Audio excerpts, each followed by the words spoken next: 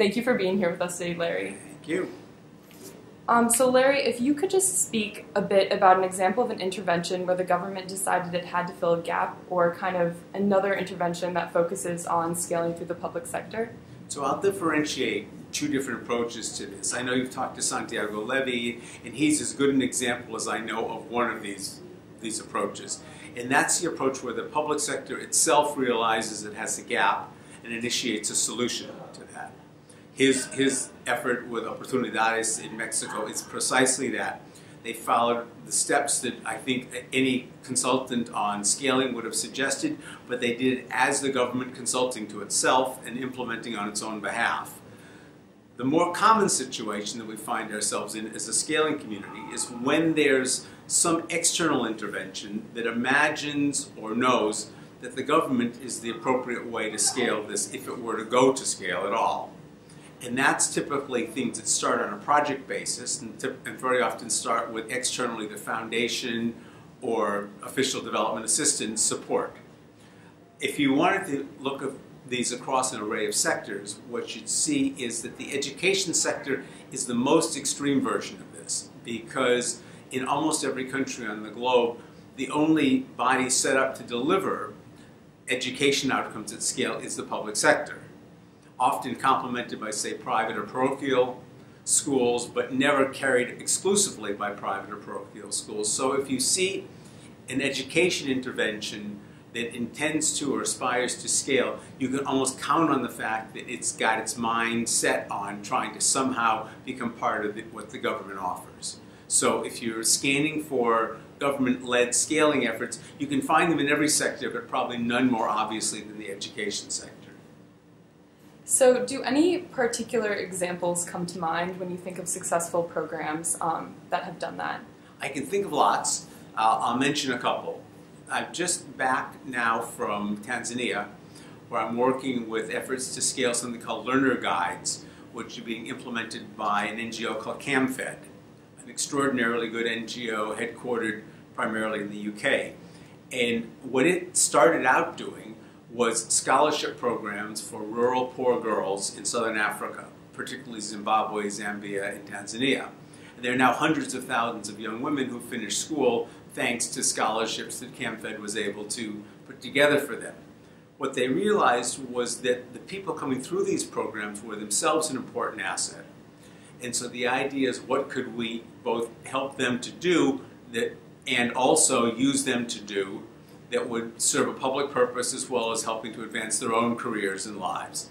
And one of the things CAMFED came up with is this idea of trying to use these young women as volunteers going back into the school system, often the same school they graduated from, to teach life skills to Form 1 students. In that situation, and I must tell you, if you see this is quite extraordinary what they do, getting people talking about things like being pressured into sex, the idea of human agency and taking control of your own life, and so on. To watch young people lead young people in discussions about that is really something to behold. But having now reached quite a large scale in Tanzania, they're looking to the possibility of going national with this. Up to this point, it's through government schools, but it's really a CAMFED-led program. And CAMFED and the young women who graduated are the staffing for the program in support of the school system, but not organized, managed, or funded by the school system. If this was to go national, it would have to make a complete flip on that, and it would have to be the governments that are authorizing, capacitating, leading, and to some extent funding the effort. Just to give you a sense, CAMFED now, with the current phase of expansion, is in about 9% of the schools.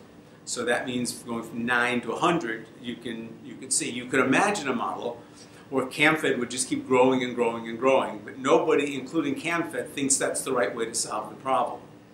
So part of the planning process there is to figure out, if it were to go to scale, what role would that mean for the government? What would have to happen between here and there? And would there be a remaining role for CAMFED? If so, what would that role be and how would that be funded? So that's the exercise that they're in the middle of right now.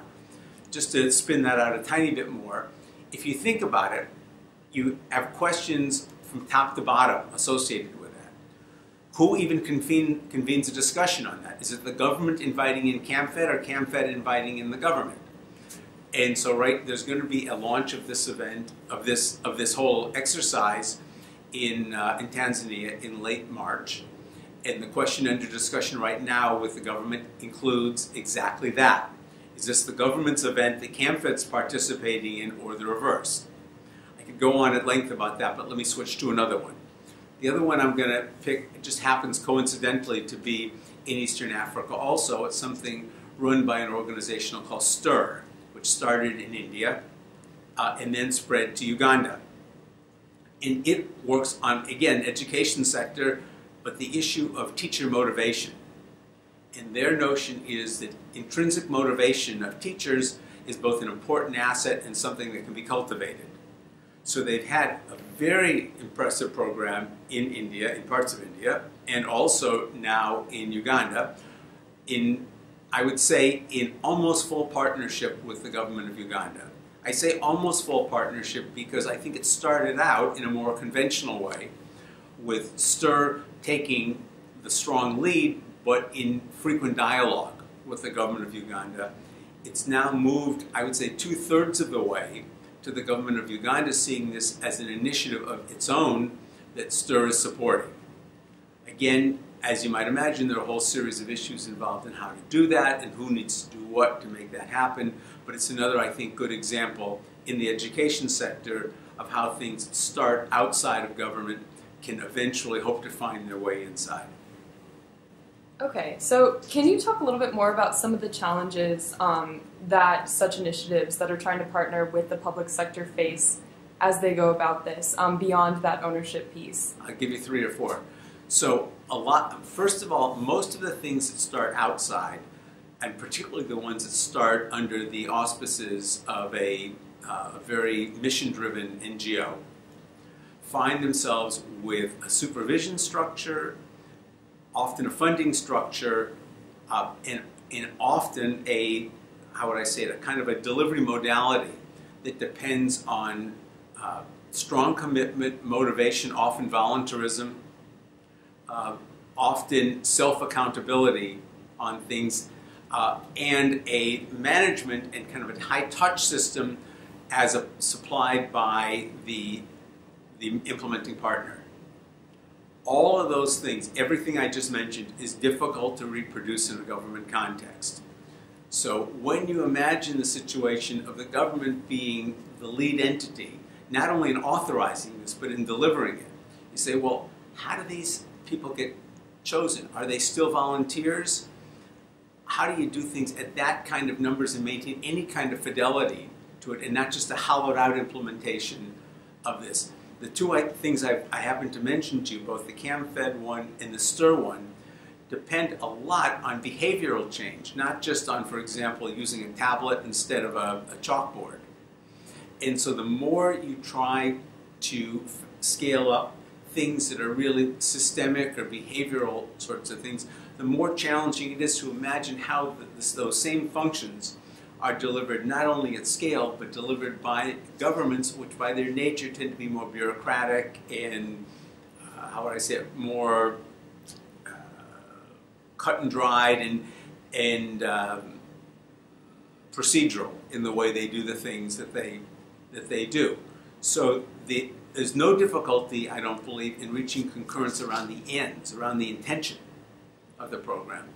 But when you start thinking about the actual delivery of the program, there are major issues about who's well equipped by comparative advantage to do what. So I'm of the opinion that in a number of these, even when it goes to scale, even when it's delivered nationally, and even when the people who deliver it end up eventually being, for example, public servants, there's a role for that third party, whether it's quality control, conscience, occasional oversight, that is going to be necessary in order to maintain the thing that made it work in the first place. So that's one set of issues. A second set of issues is that the public sector, even if it is the one that's got the budget to do this kind of thing and the mandate and the reach, it's usually very stretched.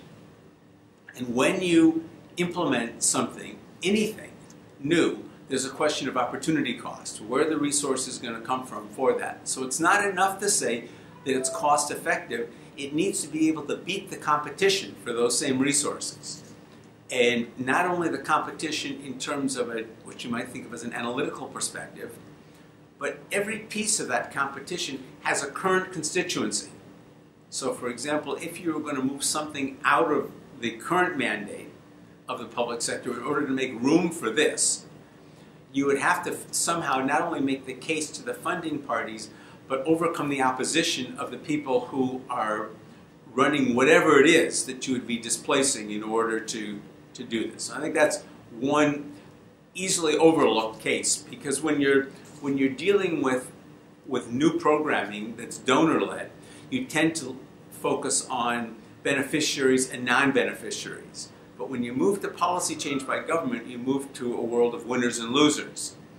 In other words, you're not just a non-beneficiary, you're potentially somebody whose interests are adversely affected by the change, and that's predictable resistance.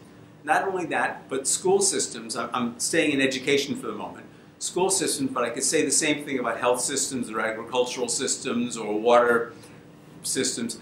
Those systems have ways of doing things, and there's a major cost to change, even positive change. And trying to get both the concurrence and to overcome what I think is a fairly substantial decay factor you initially hit when you do one of these changes is a major issue. I'll mention just one more thing, which is that when you phase something new in, whether it's meeting a problem that wasn't being addressed before or meeting an old problem in a new way, there's a period of time during which you almost always need to have the old system running alongside the new system. Ironically, it means that both for that reason and because there are costs involved in bringing in the new system, transition costs, you have typically a bulge in financing. In other words, costs go up before they hopefully at some point go down. So even the interventions that have the eventual effect of reducing unit costs have the short-term effect of increasing unit costs. So from the government's point of view, there's usually a bridge financing issue that goes with this as well that needs to have a solution. Mm-hmm. So going back to those two particular examples that you mentioned, could we talk about the financing for each of them a little bit in terms of how they went about getting the fiscal space? So in the case of the CAMFED situation, the initial funding was CAMFED, raised through charitable contributions as far as I know. The next phase, which is the current phase, is being funded through a project assisted by DFID. DFID took the original CAMFED success in a certain number of districts and said we wanted you to go to a larger number of districts, including areas where you don't yet have CAMFED graduates. So you're going to need to recruit your learner guides from a population not of your own ex-beneficiaries, but in another way. They wanted to see both the viability of transporting the model, and they simply had geographies they wanted to see it covered. So that's the second phase. But the national phase would require it to go from, as I said, from what's, including both those phases, 9% of the schools, to the full 100% of schools. At that point, there's not going to be a DFID and there's not going to be a CAMFED that can fund that. At that point, the only viable option is that the country funds that. So when you think about that, I would say this has been relatively, not quite, but relatively free of charge to the country so far. The reason I say not entirely is they've had to provide supervision structures through the schools, they've had to do certain things, but most of the costs have been borne by others in this. I think that the country's commitment to it is genuine, but that now would need to turn into a budget appropriation for this that they haven't had to do so far. So part of the issue, and this is something, again, I think people really don't give enough attention to usually on scaling where government is the intended long-term provider at scale. Unit cost becomes terribly important, and the actual budget from which that cost comes is equally important. So part of the next phase of the CAMFED work in Tanzania is working hard to both document and reduce unit costs and becoming extremely clear with the government where in the government's budget that costs would have to be borne if the government were going to do this at scale. The STIR situation is a little bit different. STIR is, again, operating at the moment with its funding being provided externally through this NGO, which is housed in Britain but operates in India and in Uganda. But they are already trying to work with the ministry on a nationwide application of this. So the costs are now being borne, I believe it's half and half, by the government of Uganda and external parties, with the intention that that transition, I believe, to 100% internally funded. So that it comes down to really very concrete details. When there's a convening, who pays for the convening? When there are transportation costs for the teachers, who pays for the transportation costs for the teachers? The absolute intention of STIR and the partial current reality is that those costs be borne by the government of Uganda. Mm-hmm. And as these were, as they're in the process of being scaled and as they're in the process of becoming national, can you just talk a little bit about if there's room for learning, if there's any room for experimentation, if there's any room for adaptation, and what the challenges are with that? Well, as you know, and as anybody who works on scaling knows, the pathway to scale is never a straight one. And there is no route, no successful route that doesn't involve a lot of iteration and learning. So that's an important question that you ask, because I think if you had to generalize, you'd say governments as a whole are not really built for that kind of iteration. They're built for consistent delivery of an outcome.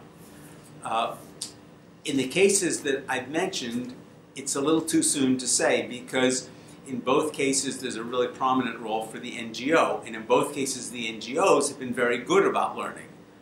But I do think it's a challenge to try and make sure that that function isn't prematurely cut off in terms of simply a mechanical rolling out of something. And in the case of the CAMFED example, I can give you a very specific strategy, which is together with Brookings, something called Millions Learning, I'm helping them to institute something we're calling a real-time scaling lab, which is an entity, not a physical entity, but a staffed function inside the rollout that will be constantly looking at the scaling issue, and that learning group will be not only a prominent representation from, but we hope will be convened by the government of Tanzania. So the idea is Brookings, CAMFED, government of Tanzania, led by government of Tanzania, to have an accompaniment with the scaling process. You could call it an embedding of a learning function inside the scaling process, the specific purpose of which is to tend to the question that you raise.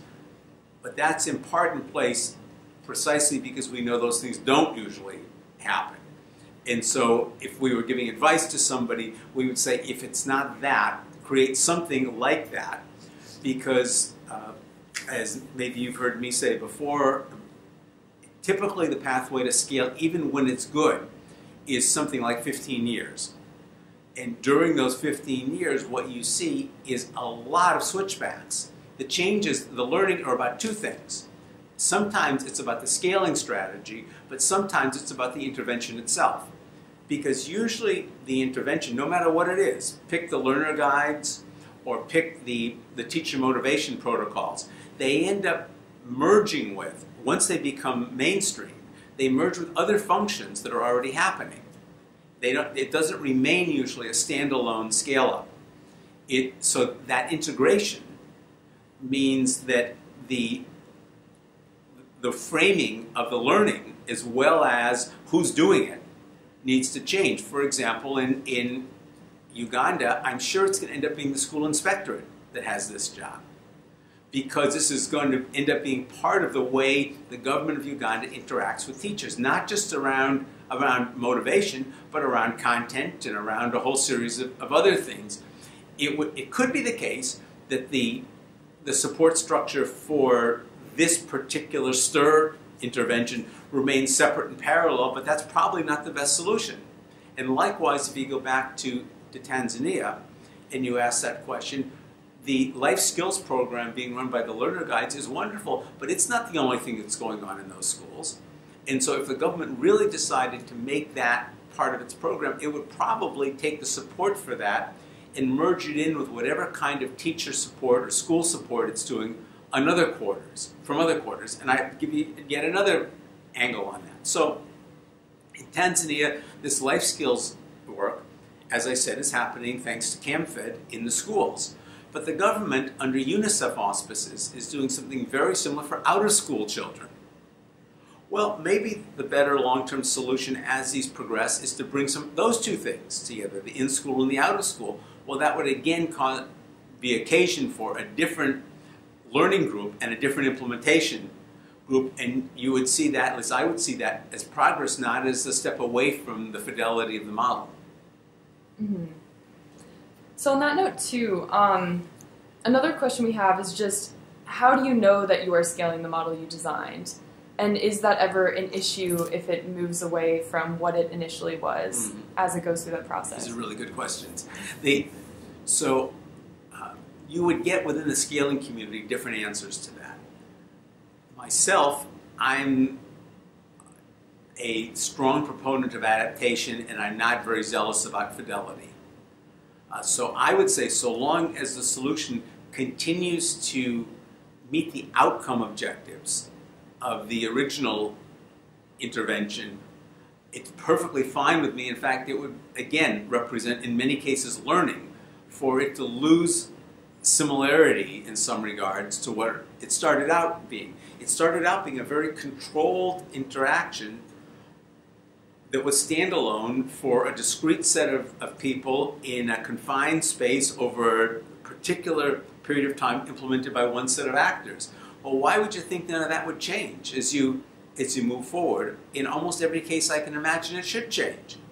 So then the question becomes, well, then by what calculus, and who decides if the change is within the acceptable band of adaptation, or is just somehow discarding the original idea?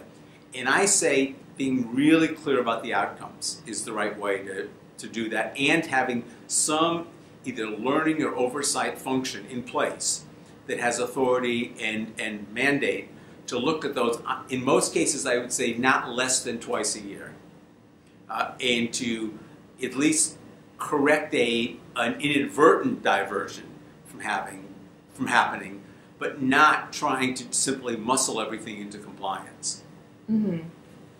And as we're talking about these two examples too, and kind of going through their own processes too, how do you think that these two examples will maintain long-term support of what they're trying to do, given factors like political turnover and given uncertainty as well? Well, I think we don't know, is the honest answer. They're both doing very difficult things because it's not a simple fix. If, for example, you said we're going to cut the school year from such and such to such and such, well, once that's done, it's done, and then it takes a major act to reverse it. If you say we're going to drop a coursework on this and add coursework on that, if you say we're going to change class size from this to that, those things have a kind of a momentum works for you in those areas. These kinds of things that involve system change or behavioral change, and by the way, I would say even some of those other things that sound like they don't, they really do. But the more behavioral or system change it involves, the more reversible it is, or the more erodible it is. And so trying to maintain commitment to something over time is hard. And there are more examples of when it didn't happen than when it did. You've got to hope, I think, that the intervention itself is a big enough gain, and the constituency for it is strong enough that it can withstand a certain amount of that. But I do think that that kind of change, particularly around political leadership and around the actual, just the cast of characters involved in commitment to something, is a genuine risk no matter what. That would be, I would say the same thing, precisely the same thing, if we were talking about change in the United States or UK or France, exactly the same. Yeah. I mean, look at all educational interventions here. They'll go for a while, and then a lot of them, somebody just thinks they have a better idea or a different idea, and they move off in a new direction. So one of the things that I personally like to do when I'm working with people around scaling is to look very tactically at what could be put in place to consolidate the change and reduce the ease with which it could be reversed. Mm-hmm. Because again, remember, an improvement doesn't just have to show it's better than no improvement. It has to show that it's better than everything else people could be doing instead. And that's a pretty high bar.